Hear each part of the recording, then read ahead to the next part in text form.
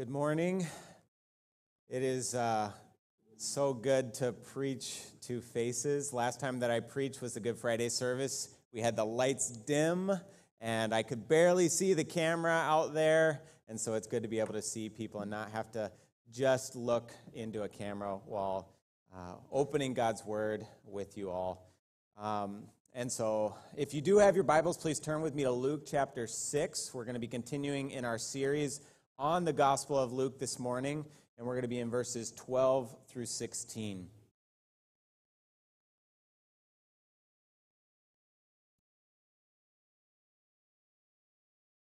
And then for those of us who are here this morning, if you're able to do so, please stand as we read God's Word together.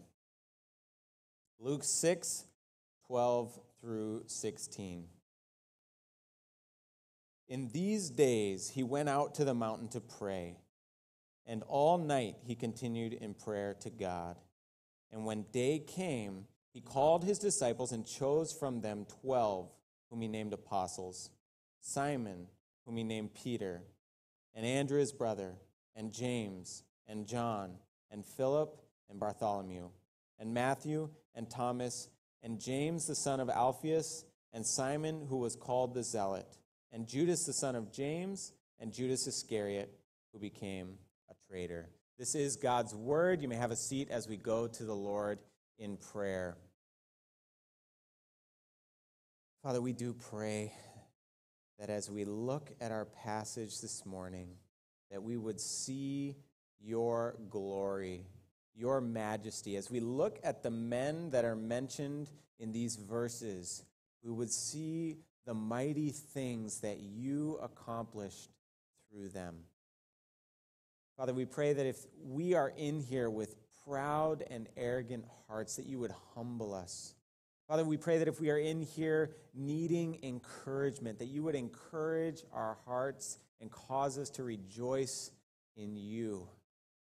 If we are in here this morning and our hearts have yet to respond to the good news of Christ, we pray that you would do that work in our hearts. And Father, ultimately, we pray that as your people hear your word, that we would respond in faith and obedience and do so with joy, knowing that you are worthy of our praise, of our worship, of our obedience. And yet at the same time, Father, we recognize that we struggle. It is difficult when the desires of our hearts are often at war with the truth of your word, and so we pray that you would help us as we seek to obey your word, as we seek to shine as lights in a world of darkness. We pray for your help in these things, and we pray them all in the name of Christ. Amen.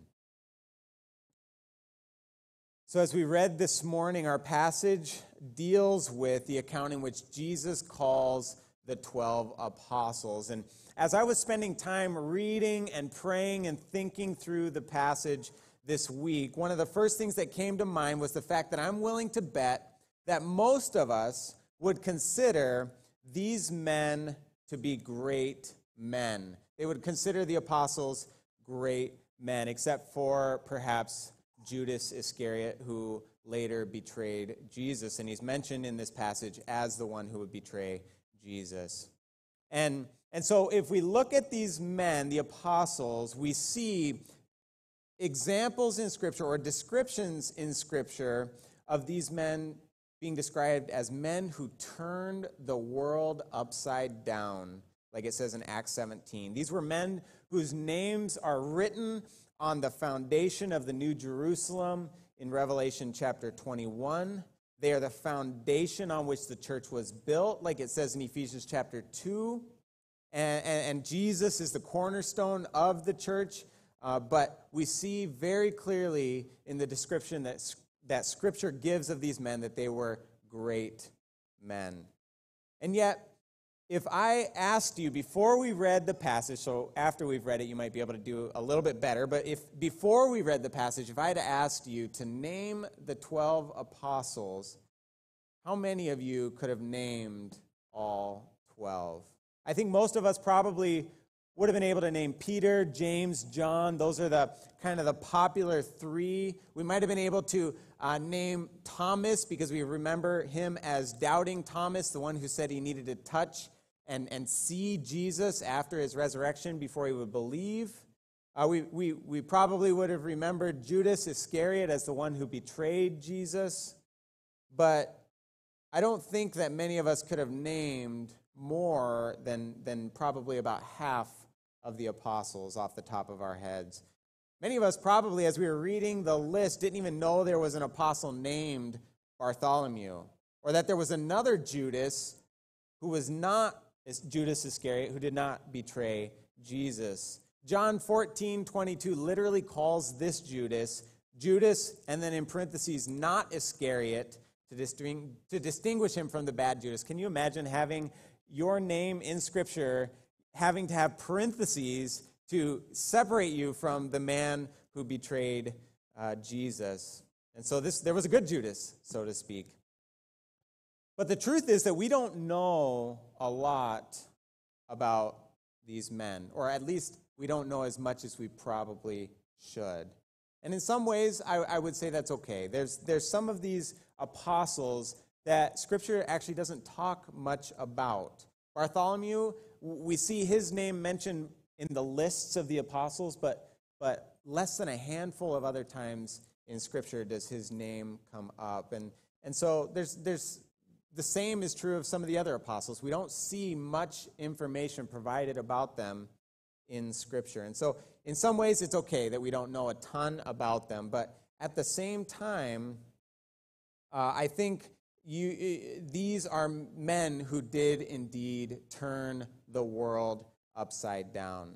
They preached the gospel. They established doctrine within the early church. They laid the foundations of the church following Christ's death. And most of them, I would say all except for, according to church history, one of them went to their deaths as martyrs for the sake of Christ.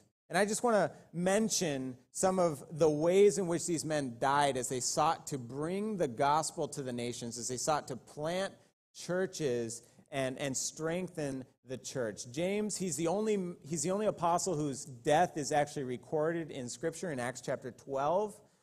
His death came by the sword. Acts chapter 12 says that he was put to death by the sword, and this most likely refers to the fact that he was beheaded under King Herod's reign. And then the deaths of the other apostles are, for the most part, widely accepted according to church tradition and church history, but they're not recorded in Scripture. And yet we see Peter, according to church history, he was crucified upside down in Rome. Matthew suffered martyrdom in Ethiopia. He was also put to death by the sword. John, who is the only apostle who lived and died peacefully of old age, he didn't live a very peaceful life. At some point during his ministry, it's widely accepted that he was thrown into a vat of boiling oil because of his faith in Christ. And it was only a miracle of God that kept him from death. And then after surviving the oil, John was exiled to the island of Patmos, where he wrote the book of Revelation. And he's the only one that we know of who died of old age. Bartholomew, he became a missionary to Asia, and while sharing the gospel in what is now modern-day Turkey, he was whipped to death. Andrew was crucified on an X-shaped cross, and those who were present and gave accounts of his crucifixion say that he was on the cross for 2 days. They kept him alive on the cross, and during that time, the entire time, he continued to preach Christ to those who were watching. Thomas was stabbed with a spear. Matthias, who was the apostle who would replace Judas after his betrayal of Jesus, he was stoned and then beheaded, and the list goes on and on and on. And as we hear about all the things that these men accomplished and the way in which they faithfully lived their lives for the glory of Christ and for the advancement of the gospel among the nations, as we see them working to establish and strengthen the church, it should cause us to, in a sense, lift these men up, to praise these men for their faithfulness and for all that Christ accomplished through them. Scripture itself even praises and honors these men, and so I think it's good and right to look at these men as heroes of the faith. However, at the same time, it might also surprise you to learn how ordinary these men actually were. As I studied this week, and I knew some stuff about some of the apostles. I think most of us would understand that Peter, he put his foot in his mouth often.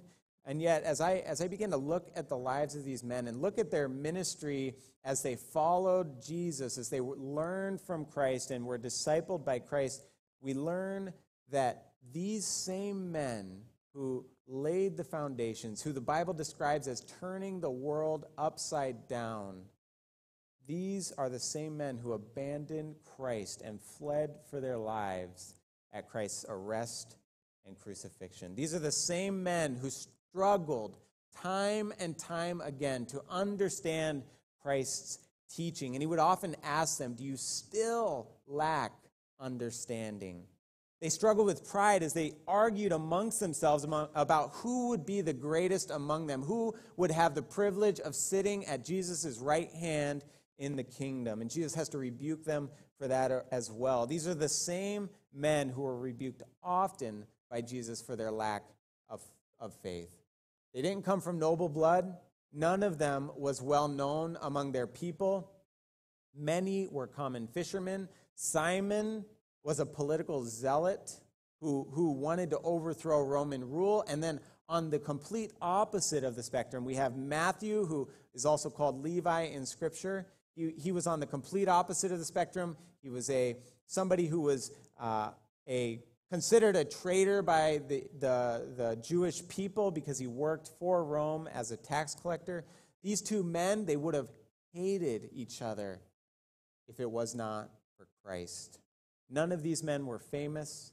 None had any religious training whatsoever. No seminary degrees, nothing. The Bible literally describes these men as uneducated, common men.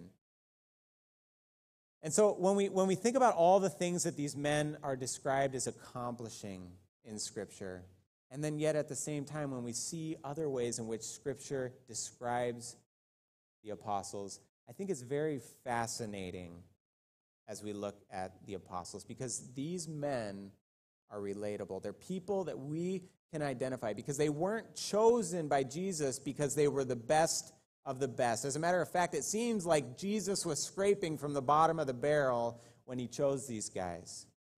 They were common, ordinary men in every sense of the word. They struggled like we do. They made mistakes. Later on, after Jesus' resurrection in Luke chapter 24, so we'll get there eventually, probably in like 5 years with the pace that we've been going through Luke, but in chapter 24, after the resurrection of Christ, he describes his disciples as foolish ones who are slow to believe all that the prophets had spoken. And yet the ministry of these men, so we look at these descriptions, at the ordinariness, at the common men that we have before us in the passage this morning, and yet their ministry, 2,000 years after these men walked the earth, their ministry continues to impact our world. Not because of some special hidden ability within them, but because God graciously empowered and used these men to spread the message of the gospel and to turn the world upside down. Ordinary men, people like you and me, became the instruments by which the gospel message was carried to the ends of the earth. And I think that if many church leaders of today's modern day and age, if they had lived during the time of Christ, they would have thought that Christ's selection of these 12 men was ridiculous, absurd, because so often today, leaders are chosen based on their credentials and on the accomplishments that they have under their belt. And yet these men did not appear to be up for the task. Instead, they are living proof that God's strength is made perfect in the midst of weakness. And so that's the kind of the point that I want to make for you this morning. These men, they weren't special in any particular way. Instead, they were ordinary men in the hands of an extraordinary God.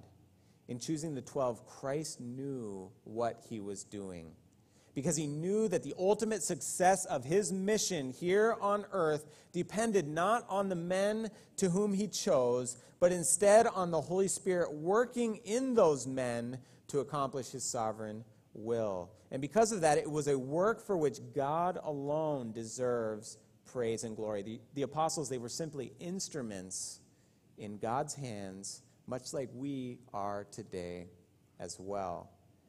And as I was preparing for the sermon this week, I kept, there's often a moment in time where you have way more on your mind than what can go into a sermon, and my mind kept coming back to this passage, and yet at the same time, I was like, I don't know if I have time to go there, but so I'm not going to work through the passage, but my mind just kept coming back to this passage again and again, and so I feel it's appropriate to read it and to hold it before you as we consider these things. It's from 1 Corinthians 1, 26 through 31. For consider your calling, brothers. Not many of you were wise according to worldly standards. Not many were powerful. Not many were of noble birth. But God chose what is foolish in the world to shame the wise. God chose what is weak in the world to shame the strong. God chose what is low and despised in the world, even things that are not, to bring to nothing things that are, so that no human being might boast in the presence of God. And because of him you are in Christ Jesus, who became to us wisdom from God, righteousness and sanctification and redemption, so that, as it is written, let the one who boasts boast in the Lord. And there's so much packed in there that I think is appropriate for the passage that we're looking at today. We're not going to get into it, but I hope that even as I just read that section of Scripture, that the Spirit begins to work in your heart to help you see how that passage relates to what we're talking about this morning. Because what we just read in the passage, it's true of us, and it was true of the apostles as well. The apostles, they were like the rest of us. They were selected from the unworthy and the unqualified. And I think it's important to remember that because many of us can become discouraged and disheartened when we look at our lives and we see the suffering that we're experiencing, whether it's sin or failure or struggle, and then we begin to think that we are worthless nobodies as a result. And in many ways, that's true. But worthless nobodies are just the kind of people that God uses, because that's all he has to work with. Satan may try to convince us that our struggles and shortcomings make us useless to God and to the church, but Christ's choosing of the apostles, it makes very clear that God can and does work through ordinary men and women, because he himself is an extraordinary God. He used ordinary men to turn the world upside down, not because of any special talents or abilities within them, because God worked in them to do it. And this is why we see time and time again in Scripture that God chooses the humble and the weak, so that there's never any question as to who is responsible for accomplishing God's mission in this world. If you've been a part of Woodridge for any amount of time, or if you've recently started watching our live stream, you've heard over and over again that we are a church that glorifies God by proclaiming the gospel, making disciples, and treasuring Christ above all. This is God's mission on earth. This isn't something that the elders were sitting around one morning and say, hey, you want to come up with a catchy slogan that'll get people in the door? What are you feeling? I'm feeling proclaim, disciple, treasure. Yeah, that sounds good. Let's just throw that out there and see what happens. That mission statement that we speak here often, again and again, it comes from Scripture. As we look at Scripture, we see what is the the ultimate purpose of God is to glorify himself. All that he does is for his glory.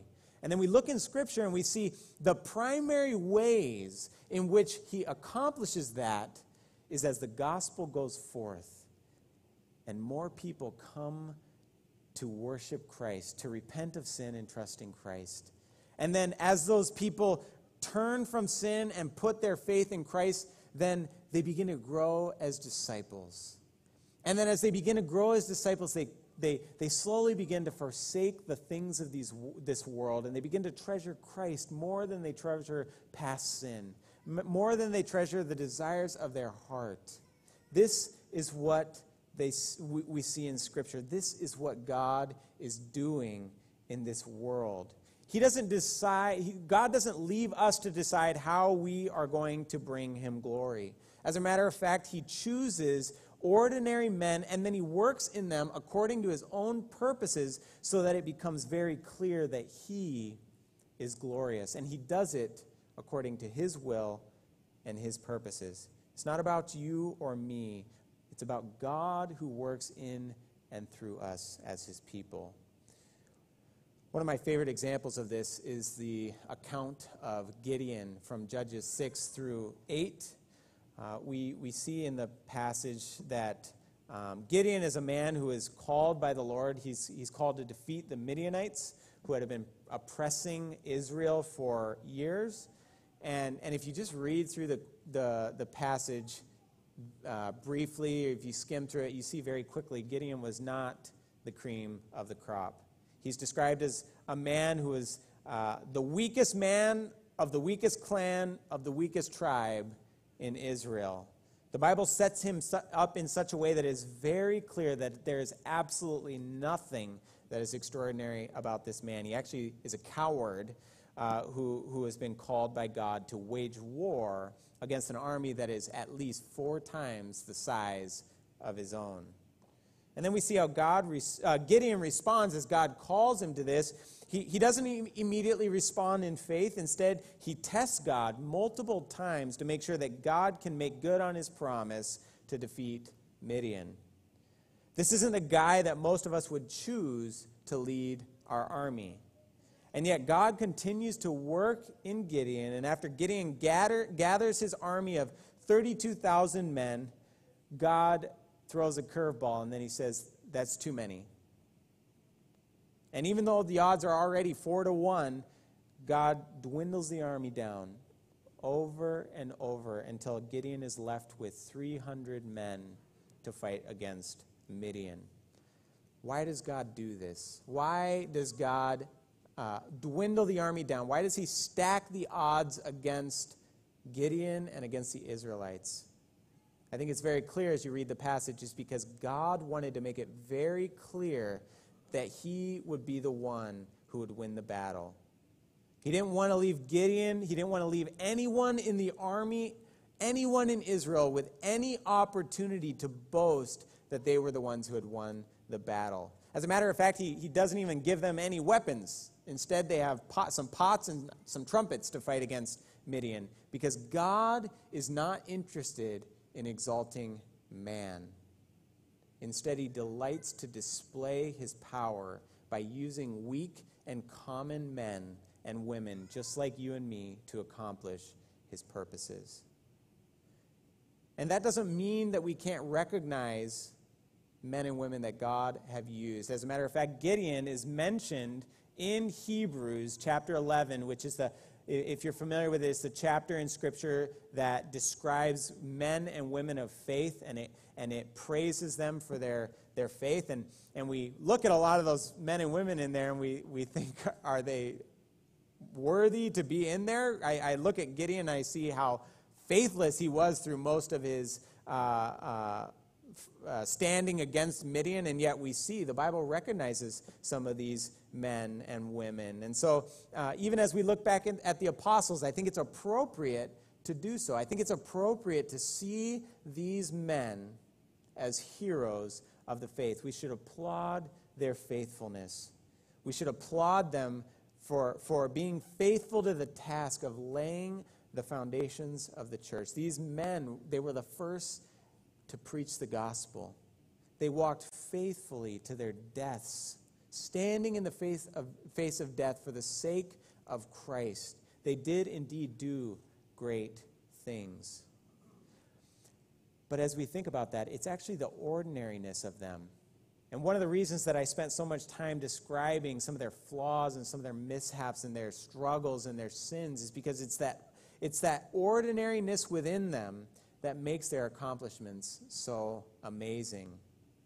It doesn't cause us to ultimately praise these men, but instead it causes us to praise the God who used them. They became great not because they were the best of the best, not because they were the cream of the crop. They became great because of the power of the Spirit at work within them. And as we think about that, I think that brings us to some helpful conclusions this morning, because I anticipate that there's a couple responses that our hearts have as we think about what it looks like in our lives to be used by God.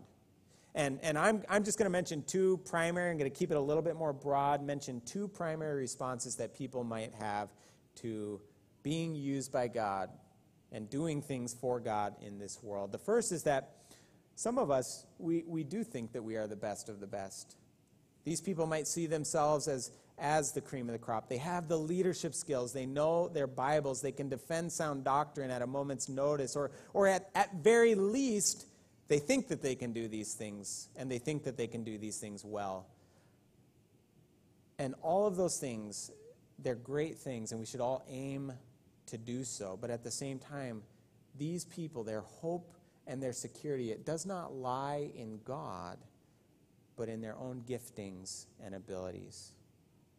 It's not that they have gifts and abilities, but that they use them not to make much of God, but to make much of themselves. And I think this is a lot more common than we might think. This is something that I have to battle against every single time that I get up here to preach. Something in my heart longs for the praise of men. My heart longs for recognition.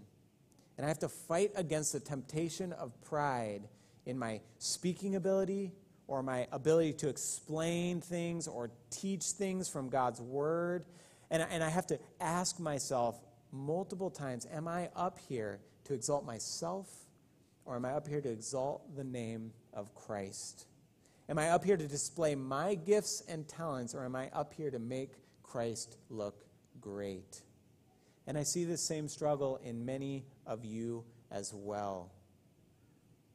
And so the challenge for me and the challenge for those who might struggle in this area to respond when we think about being used by God, to think that within us there's something special that we have to offer to those around us. As we think about that and that struggle, I would challenge those who struggle in that area to consider whether others would look at your life, the things that you say, the way that you carry yourself, and would they say, look at how amazing that person is? Or instead, would they say, what a great God that person serves? How would people describe you as they look at your life? How do you think that they would describe you? And if it's the first way, if the way that you conduct yourselves is in such a way that when people look at you, they are drawn to you because of your talents and your abilities and your giftings, because you love to put those on display for others, I would challenge you to humble yourselves and to repent of the sin of pride within your heart. Because the Bible, it warns us against taking this kind of approach. Taking pride in our own abilities and accomplishments. I think King Nebuchadnezzar is one of my favorite examples of this in Scripture. If you want to read along, it's not going to be up on the screen or on the live stream, but Daniel chapter 4 has an amazing description of a man who stood before his kingdom and praised himself for all that he had accomplished, and we see how God responds to this man. And so in Daniel chapter 4, starting in verse 28, and we're going to read a big chunk of it all the way through verse 37. I just want you to see how the Lord responds to this kind of person. All this came upon King Nebuchadnezzar. At the end of 12 months, he was walking on the roof of the royal palace of Babylon. And the king answered and said, "Is not this great Babylon, which I have built by my mighty power, as a royal residence for the glory of my majesty?" While the words were still in the king's mouth, there fell a voice from heaven. "O King Nebuchadnezzar, to you it is spoken. The kingdom has departed from you, and you shall be driven from among men, and your dwelling shall be with the beasts of the field, and you shall be made to eat grass like an ox. And 7 periods of time shall pass over you, until you know that the Most High rules the kingdom of men, and gives it to whom he will." Immediately the word was fulfilled against Nebuchadnezzar. He was driven from among men and ate grass like an ox. And his body was wet with the dew of heaven, till his hair grew as long as eagle's feathers, and his nails were like birds' claws. At the end of the days, this is at the end of this period that God said it would last. At the end of the days, I, Nebuchadnezzar, lifted my eyes to heaven, and my reason returned to me. And I blessed the Most High, and praised and honored him who lives forever. For his dominion is an everlasting dominion, and his kingdom endures from generation to generation. All the inhabitants of the earth are accounted as nothing, and he does according to his will among the host of heaven and among the inhabitants of the earth. And none can stay his hand or say to him, "What have you done?" At the same time my reason returned to me, and for the glory of my kingdom, my majesty and splendor returned to me. My counselors and my lords sought me, and I was established in my kingdom, and still more greatness was added to me. Now I, Nebuchadnezzar, praise and extol and honor the King of heaven. For all his works are right, and his ways are just, and those who walk in pride he is able to humble. And so, when we look at this passage, we could say in many ways that Nebuchadnezzar, King Nebuchadnezzar, was a great man. In many ways, we could say that he accomplished great things, and in many other ways, he wasn't. But underneath it all, we find a very pivotal truth. There is absolutely no greatness in man that does not bow to the greatness of God, and he will humble the proud. And that's important for us to remember this morning. It's important for me to remember constantly as I stand up here and preach. It's important for you to remember as you use the gifts and abilities that have been given to you by God. And my hope is that for those of us who struggle in this area, and that's myself included, that we would recognize and remember that we are indeed ordinary men and women. And anything within us that is praiseworthy belongs to the God who works in us, both to will and to work for his good pleasure. And so if God is convicting your heart this morning of taking pride in yourself, don't just shrug that off. Don't just say that you'll deal with that later, but instead repent to the Lord and humble yourself before him. It is far better to see yourself as you truly are, because the more ordinary that you find yourself, the more extraordinary that God becomes in your life. And that leads us into the second response. So the first response that people have often is the response of pride, which we just talked about. And the second response is kind of the opposite. It's the response of inadequacy. And I just want to spend a few minutes talking about this as well, because I think many Christians, they become discouraged when their spiritual life suffers because of sin or struggle. The reality is that many of us tend to think that we're worthless nobodies when it comes to serving the Lord. And to be honest, in many ways, it's true. Left to ourselves, we have nothing to offer. And I would say this might even be more prominent of a response among many of us than those who respond in pride by thinking that they are amazing somebodies. And so we have the people who struggle to think they're worthless nobodies, and we have the people who struggle thinking that they're amazing somebodies. But for those who struggle to think that they're nobodies, our own hearts so often attempt to convince us that because of our shortcomings, we are left useless to God and to the church. We look around at everyone else, and everybody else looks like they have it all together. And yet we know the struggles that are going on within our own heart. And we become discouraged and disheartened as a result. And to that, I have a few things that I just want to kind of go on a little bit of rabbit trail and encourage those who might struggle in that way as they look around at people and they say, man, why does it seem like I'm the only one who doesn't have it all together? So I just have a little bit of an encouragement for those people. If you don't know this about me, I have a master's degree in counseling, and so one of my roles here at Woodridge is to do counseling. And I've done enough counseling here at Woodridge with people outside of Woodridge. I've counseled couples, I've counseled individuals, and I've done enough of it to know that people are very good at making things look like everything is going well. I've seen marriages that are on the verge of divorce, and yet if those people were to walk in here on Sunday, nobody, absolutely nobody, would have any idea of the struggles that they were facing within their marriage. I've seen people struggling with despair or with addiction or with some other sin issue or some other struggle, and yet walking into the church on Sunday morning or going into their community group or whatever the circumstance may be, unless somebody really presses into that person, they would have no clue the struggle that person is going through. And even if they pressed into that person, I think most of us tend to fight to keep those struggles to ourselves so that we look outwardly to others like we've got it all together. And so just a quick rabbit trail of encouragement for those who might look out at the church, look out at other Christians and think that within themselves there's this, they see in their hearts these major struggles, and then they look around and they see that everybody else looks like they have it all together. I think we need to stop thinking that we are alone in our weaknesses and struggles. I personally stopped believing a long time ago that I'm the only person who struggles with pride.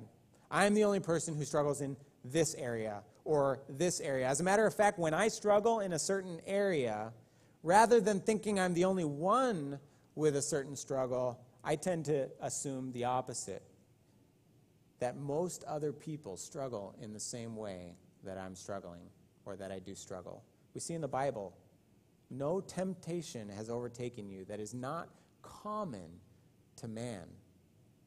And so I struggle with pride, and I'm willing to bet most of us in here struggle with pride. I struggle to share the gospel. I'm afraid at times of what other people are going to think of me, and so do the rest of us. I struggle to remain committed and focused in prayer. It's so easy to be spending time in prayer, and within a couple seconds I'm thinking about my day or thinking about, and guess what? I don't pretend that you don't struggle with that as well. No temptation has overtaken you that is not common to man. And so for those of us in here who look out at the church and they think that everybody's got it together and they're the only ones who are struggling, rather than assuming that and that we are the only nobodies in the room as a result, it's much safer to say that we struggle just like everyone else. And some of us might hide it better than others, but we are all sinful humans in need of God's daily grace in our lives. And so what that means is that it's okay for us to recognize our shortcomings, because Christ's choice of the apostles, it testifies to the fact that God can and does use the unworthy and the unqualified. These men accomplished great things not because they had extraordinary talents, not because of any unusual intellect within them, not because they had any major political influence, not because of any special status that they might have had in society, not because they were less sinful than everybody else. They accomplished great things because God worked in them to do it. God chooses the humble and the weak, so that God's greatness shines through. And the apostles, they were no exception to this fact. One of the things I did this week as I was preparing for the sermon is I tried to imagine what it would have been like after each of these apostles. So earlier in the sermon, I talked about how many of these men died. And so I was trying to think in my mind what it would have been like for these men to die the deaths that they died for the sake of Christ and enter into the gates of heaven. So there's, some questions that I asked of myself. Did they walk through the gates of heaven and all eyes turned on them? Trophies started being brought to them and handed to them for the accomplishments that they made? Did people come and start putting medals around their necks and people come and roll out the red carpet in front of them to honor them for the work that they accomplished while they were on earth? Or did they fall down on their face before Christ in worship, along with the rest of God's people? Did they cast all of their accomplishments, their trophies, their medals before the feet of Jesus and cry out along with the rest of the angels and the rest of God's people, blessing and glory and wisdom and thanksgiving and honor and power and might be to our God forever and ever, amen. The last part that I just read comes from the book of Revelation. So it's a quote from Scripture about what it's going to be like, and so I'm going to go with that option over the first option of probably what it looked like and what will happen for all of us throughout all of eternity as we enter into the glory of Christ. And I'm not saying that these men weren't honored and that their faithfulness wasn't recognized. As I said earlier, Revelation, the same book that I just read from about people falling on their face before Christ, worshiping Christ for the work that he accomplished, is the same book that describes these men as having their very names written on the foundation of the New Jerusalem. And so it's very clear that these men are recognized to some degree. But if we read the entire book of Revelation in its whole, what do we find? Do we find that the apostles are the hero of the story? No. It's Jesus Christ, the Lamb who was slain for the sin of the world. He alone is worthy to take and open the scroll. He alone is worthy to receive glory and honor. And so for those of us who struggle with thinking that we are the best of the best, let's stop trying to be the hero.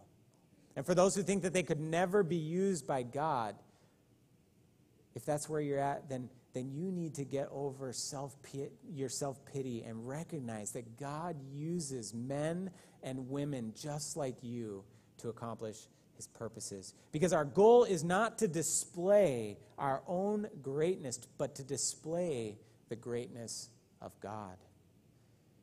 And so as we begin to kind of wrap things up, Philippians 2, I think it paints such a wonderful picture of what this looks like, or what it should look like in our lives. If you turn to Philippians chapter 2, we'll start in verse 5. This is what God's word calls us to in response.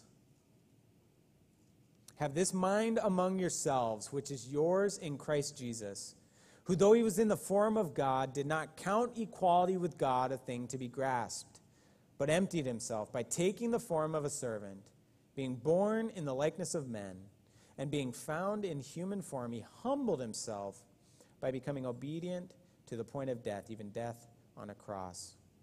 Therefore, God has highly exalted him and bestowed on him the name that is above every name, so that at the name of Jesus every knee should bow in heaven and on earth and under the earth, and every tongue confess that Jesus Christ is Lord, to the glory of God the Father. And we're going to continue reading in the next couple verses, but I just want to stop right there for a second, because we see here that we are called to be humble in the same way that Christ humbled himself. Have this mind among yourselves, which is yours in Christ Jesus. So we're called to be humble. It's not about us. Ultimately, we follow Christ so that the name of Jesus, every knee should bow in heaven and on earth and under the earth, and every tongue confess that Jesus Christ is Lord, to the glory of God the Father.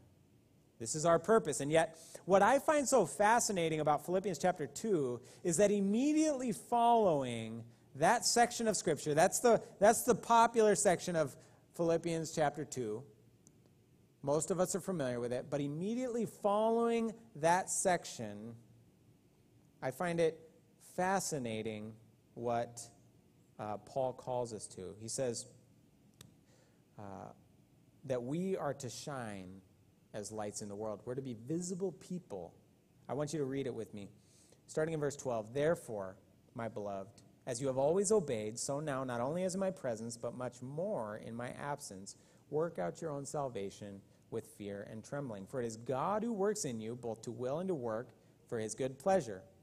Do all things without grumbling or disputing, that you may be blameless and innocent, children of God without blemish in the midst of a crooked and twisted generation, among whom you shine as lights in the world, holding fast to the word of life, so that in the day of Christ I may be proud that I did not run in vain or labor in vain." And so if we follow the natural progression of what Paul is saying in Philippians chapter 2, we see we are called to be humble people. We are called to have the same mind that Christ had and humble ourselves. And then we see in the very next section, we are to be lights. We are to be visible. We are to shine for the world to see. And I think when people think about that, we often struggle to find out, okay, if I'm supposed to be humble, why am I supposed to be so visible?